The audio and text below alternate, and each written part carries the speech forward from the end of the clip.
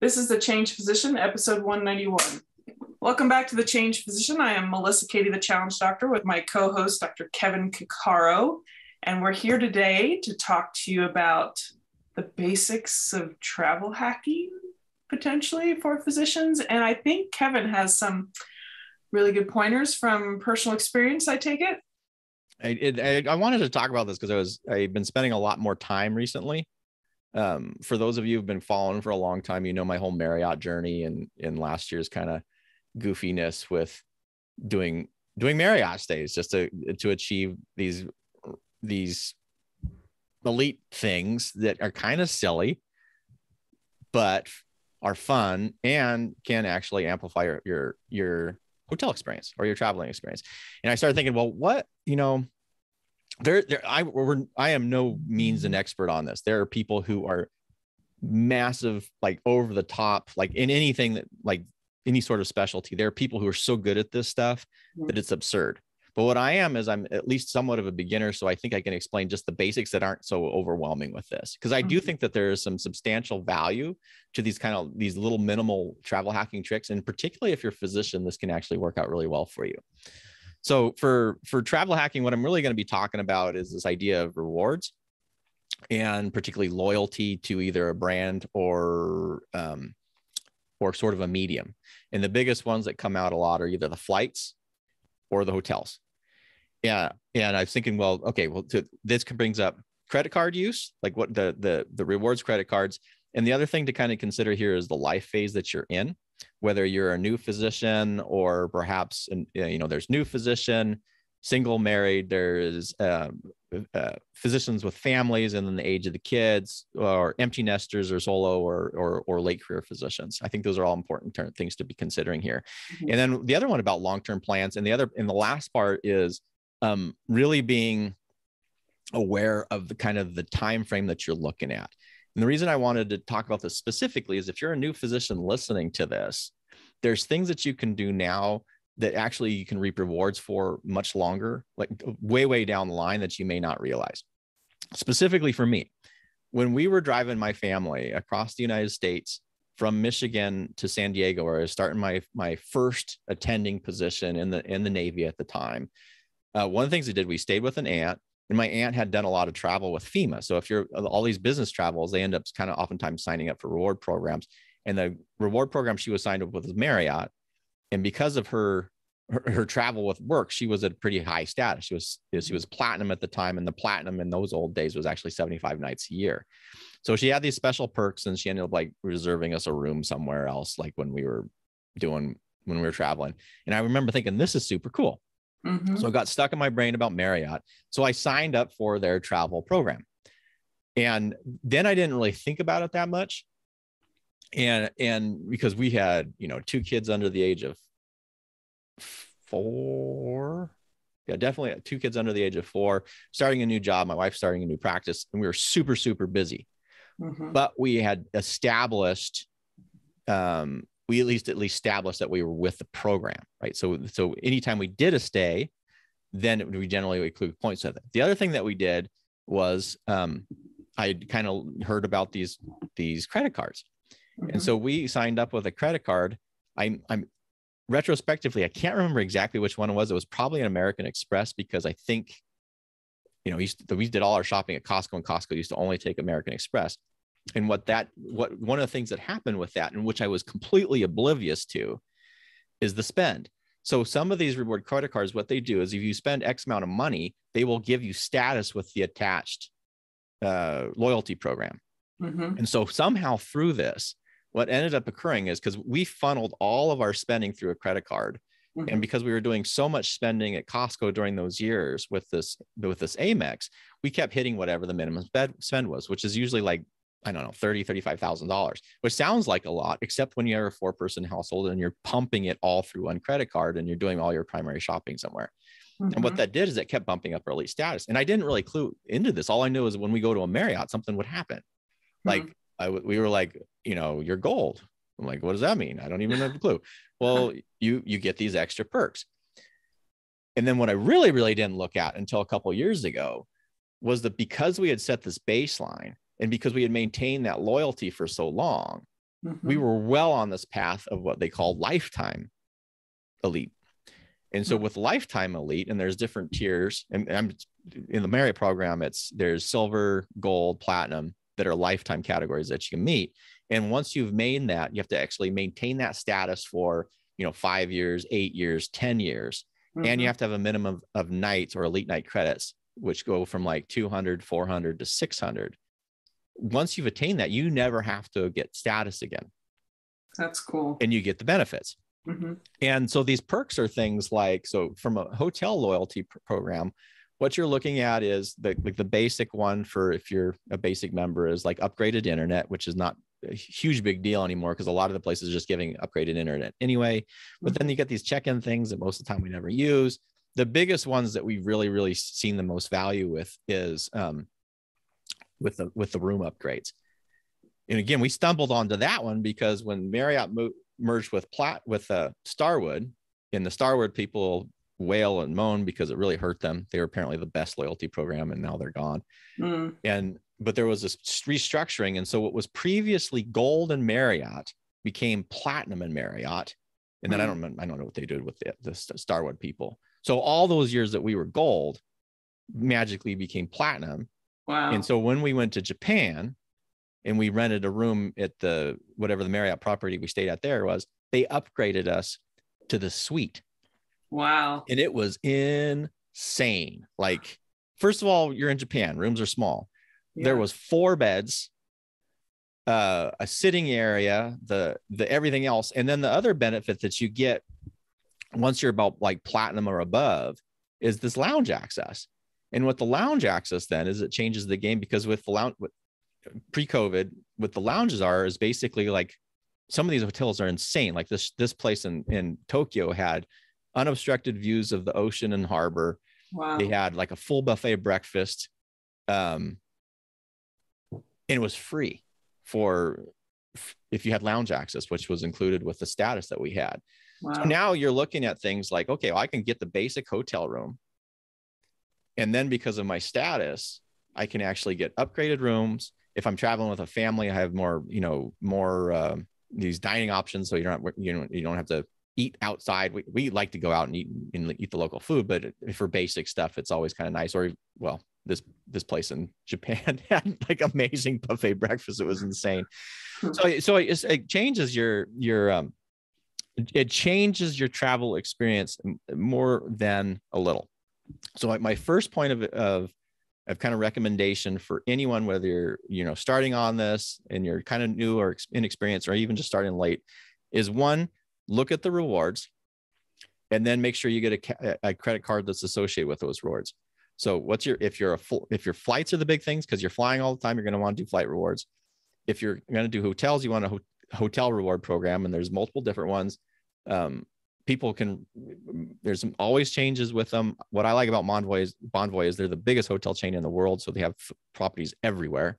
And they seem to be pretty fair, even with the recent changes. And then the last thing is there's cash. If you're a hardcore engineering finance person, they're going to always say is like, well, go with a cashback reward card, because it's cash back, right?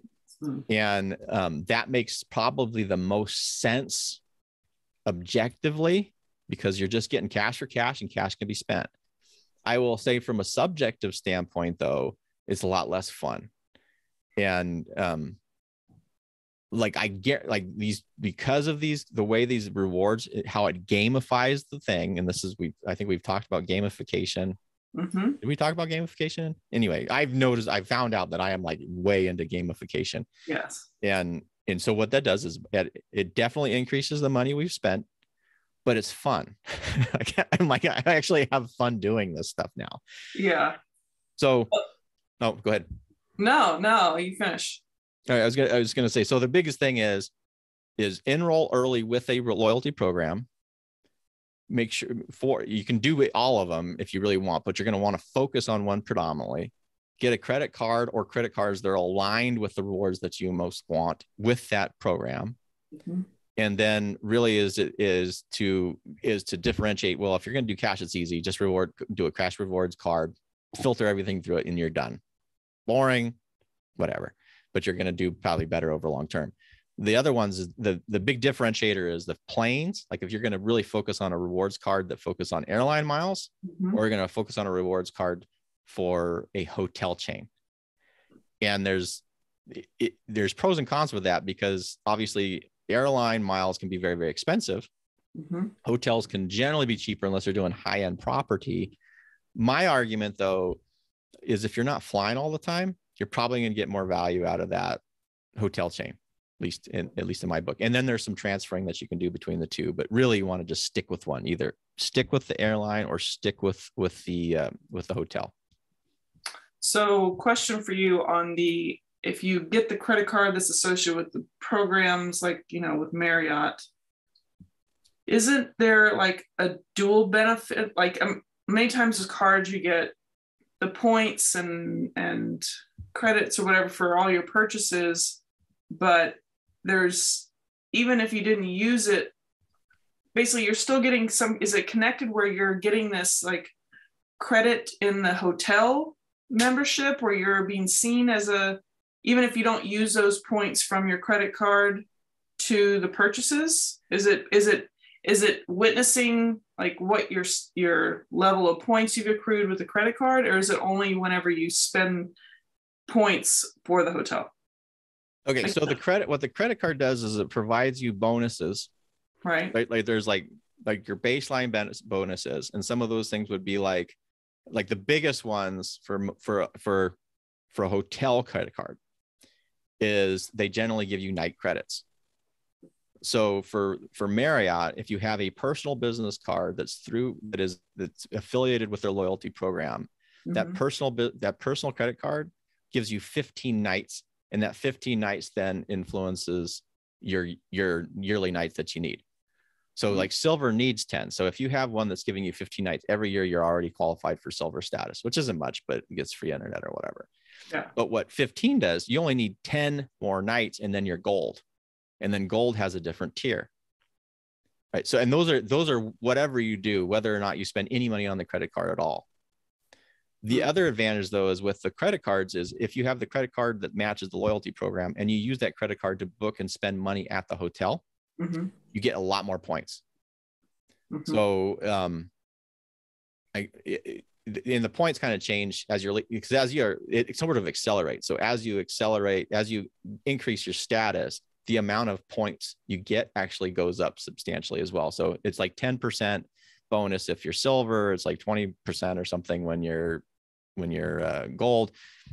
Platinum is 50% bonus on points. So if you spend $100 at a hotel, it's a Marriott hotel, and you're using your credit card, I think you usually get like 6 points per dollar. So it's 600 points. And then you get 50% more points if you're platinum. So then it becomes like 900 points. And so it sort of like feeds into itself.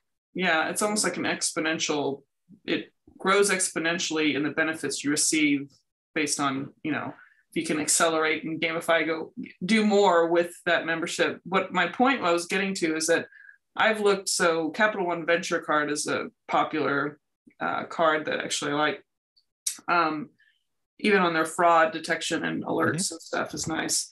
But they have, when I compared with the points, what I would get with cash, what I would get with a special kind of purchase or gift cards, or with using it for a flight or some other perks, there is not always a direct correlation on a money level. Totally. So sometimes I find that the cash makes sense, but if you compare the benefits you get, it doesn't, you actually, I think, get a little bit less by getting the cash than if you utilize it for some of these other programs that are in partnership and stuff. And they even, even the interesting thing about this card is that you could use points to buy a flight. But if you're like, oh man, I didn't use my points last month for that flight, they have a purchase eraser where it'll let you go back and apply it to something you didn't use your points for, use actual cash in it or the credit, the charge. But I think that there's something to say about it's not always a direct, money amount. It's the loyalty, the designating yourself different than people who just make a random purchase, like maybe at Marriott or something like that. So it's even just getting on an email address list, say you're a member, even if you're not platinum, like sometimes you get access to things that you wouldn't have known about. And, and the perks just get better and better because you're basically getting access and privilege. You're getting some privileges that other people won't just by having consistent loyalty. And so, yeah, it goes beyond just the cash value. Yeah. Well, I mean, and so I'm most familiar with obviously like Marriott just because of my freakishness with them. Yeah. But you know, they build in the perks of internet. They're supposed to greet you, and people, like some people poo-poo it, and it is kind of goofy. Oh, welcome, thank you for your whatever status, kind of a deal. But then there's little other perks that they give you in addition to accruing points. Like, so once you hit these specific tiers, like I think it's platinum. So gold, they can give you an upgraded room. Platinum, you start getting into the suite category. Titanium, you can get suites at other properties, like the higher end properties as well. But the other big one, and this is one I've just kind of been exploring a little bit more, is certain properties, there's a gift. They call it the gift when you come to the door, like, and they're supposed to offer you a gift, and it's a choice of gift. And the choice of gift is usually points, you know, anywhere from like 500 to 1,000 points for stay or something else. And what I've learned recently about this is a lot of times that other gift is often breakfast, and that breakfast is per night, and it's generally for member +1. So if a property does that, they can either offer you whatever the breakfast profile is, or they can give you a food and beverage credit that you have to use every day, which ranges in from $10 to $20 per person for up to 2 per night. So then you're going, okay, well, unless I'm like really not going to be here at all, now I have to look and see, well, what's this extra thing? So like when we just went to Seattle and we stayed at a Marriott property there, we got the breakfast, the special breakfast for 2. And that was a full buffet breakfast. And what we basically did is, because we went with the kids, I don't eat a lot of breakfast. My wife doesn't eat a lot of breakfast. We sent the kids every day to get these breakfasts that were literally that was $56 a day in breakfast, because it was $28 per person to go to this buffet thing. And we stayed for, that was 3 days. So, you know, that's another $168 of bonus to whatever this type of thing is. So that's the game thing though. It becomes, you start finding these things, and there's not like, I mean, you have to read the terms and conditions, but the more you do it, the more you learn. And that brings another point here is rather like what I would do is I would sign up for every hotel. Like if you stay at a hotel, to sign up for their loyalty program, just do it. Right. If you fly with an airline, sign up for their loyalty program, but focus on one. Like if you want to do airlines, focus on a airline program.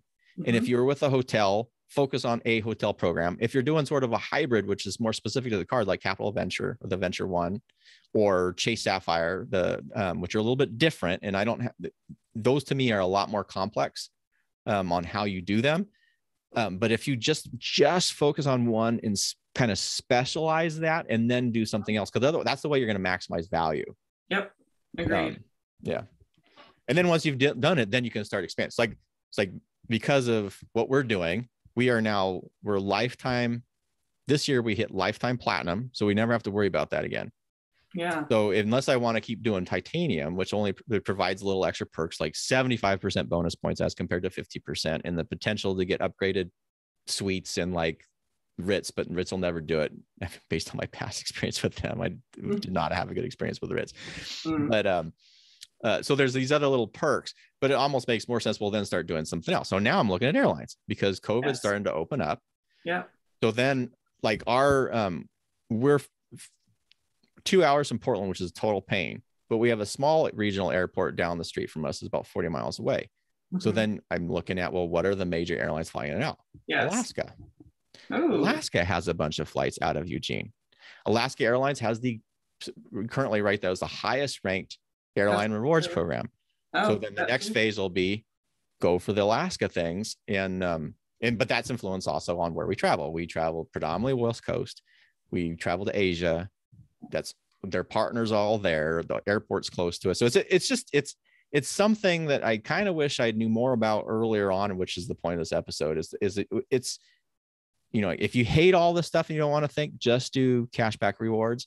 But if you kind of like to do traveling and you want to think about this stuff, just focus on one reward program and learn the ins and outs. And there actually is some benefit to it.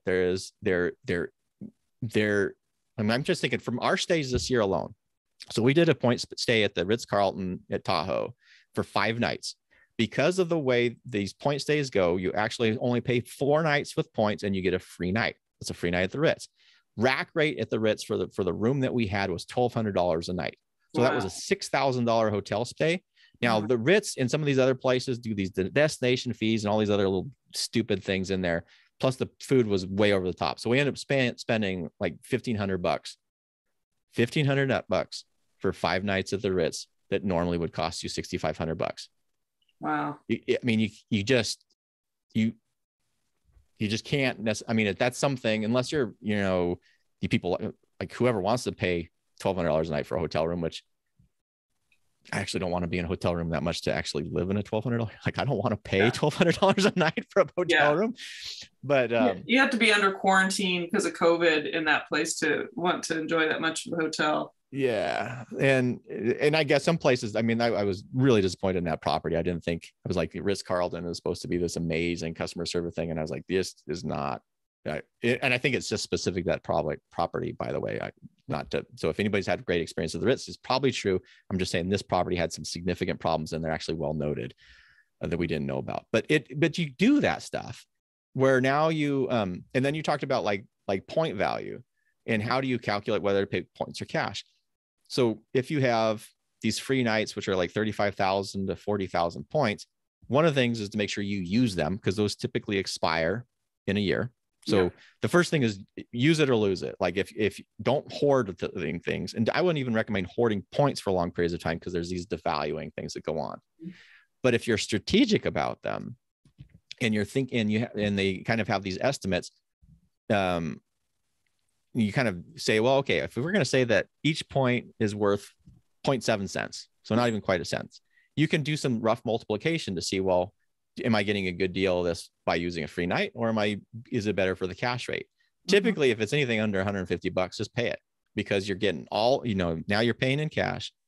You get all the rewards points that are associated with your credit card spend, and then you can use those someplace else. And then you save those.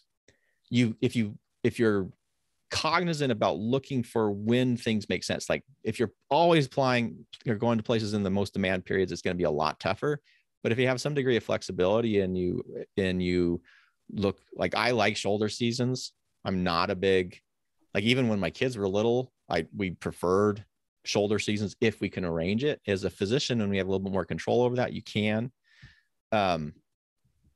get some really, really good deals. And so, we're using points we have 6 more stays at least this year. We're going to be in London for a week. We're paying $400 for the room. Wow. Yeah, because for 5 nights. Wow. Because we're using 267,000 points. So we're using all that. And that hotel room that's $500 plus a night. I think it's like $600 and something a night. So again, now you're saving $2,600 with just by kind of using the points. So you use points when things are really, really expensive. And if they're cheap, you use dollars. And now you're sort of like leveraging all this stuff. And it's, as I said, it's a hoot, and you can actually save a crap ton of money and you have fun. Like, I mean, that's the other thing. Like it's kind of fun thing to do. Yeah. I was just thinking about, because I like to do Airbnbs a lot.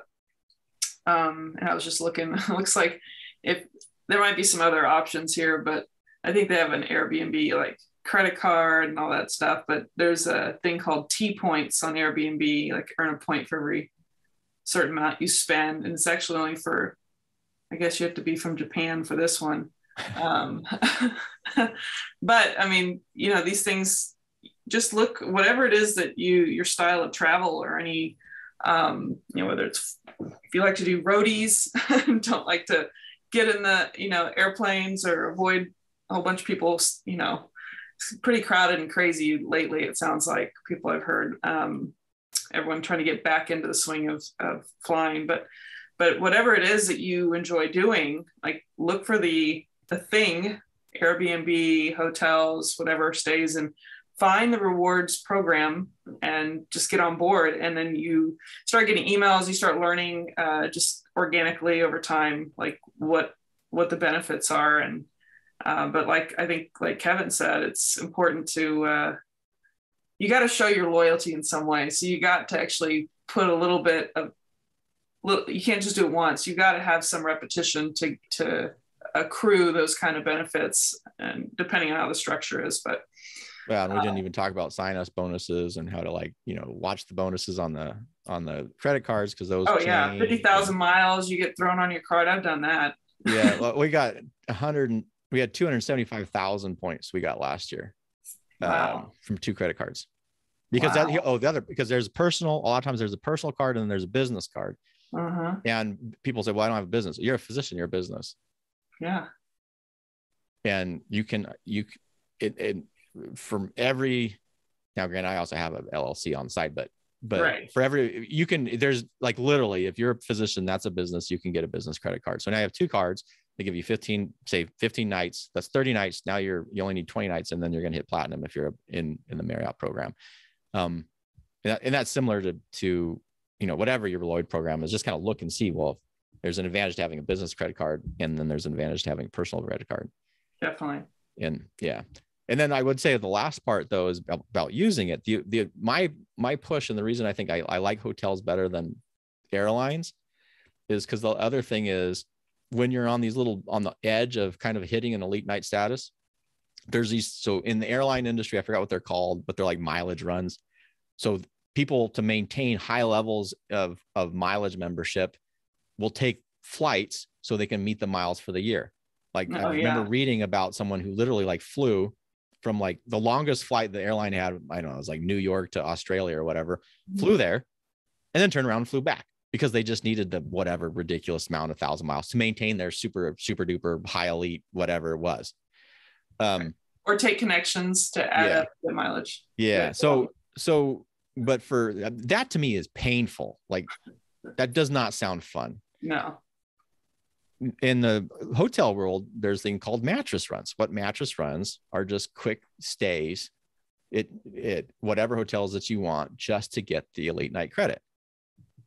Those are fun for me. Like, I don't need to stay in the Ritz, but I can stay in a nice, clean hotel. My wife and I can leave, then just stay for a night.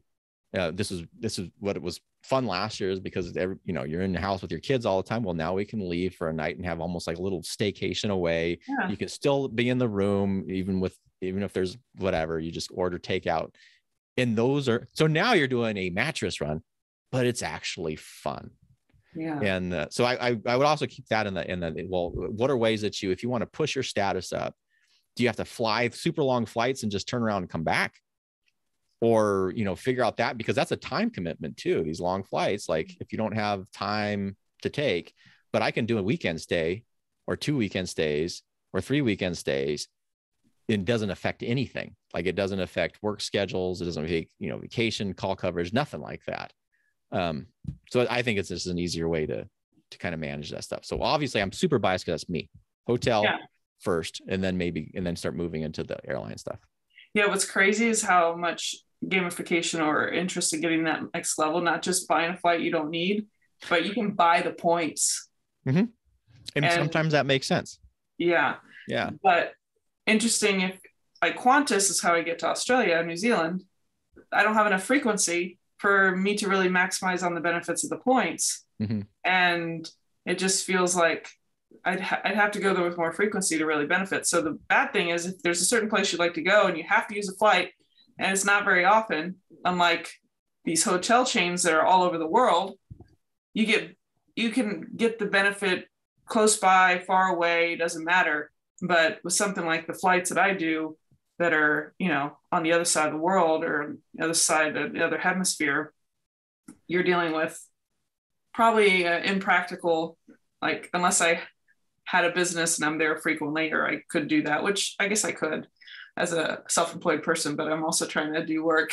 Those are long flights. You don't necessarily want to be gone for a week or two. So you usually do a nice long trip. But yeah, I think the hotel. Qantas is part of One World.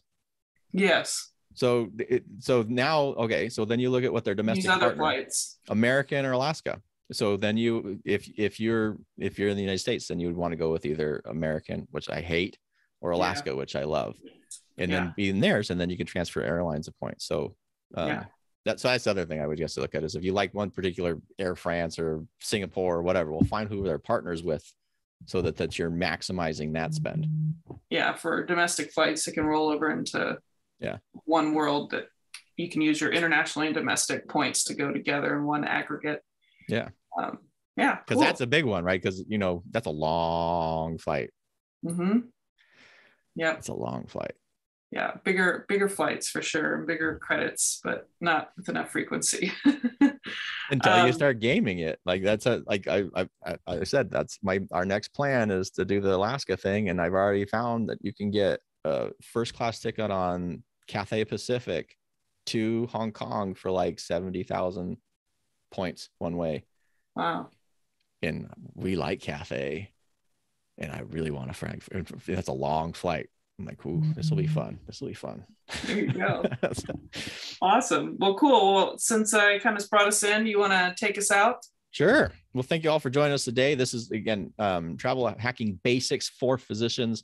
Biggest thing, find what you want, whether if you're going to go straight cash, that's cool. You're going to make more money that way. If not, pick your loyalty, airline or hotel. Start early and roll with everybody. That focus on one that until you learn the ins and outs of that, and then go next. And it's a fun way to sort of gamify your life. And as a physician, we have the spending profile, and if you filter everything like your credit cards, in which case you also have a log to see what you're spending on, which is kind of nice. You can actually rack up points really, really quick. So anyway, that's it for today. And if you want to learn more or join more of the Change Physician community, go to changephysician.com. And until next time, stay well. Take care.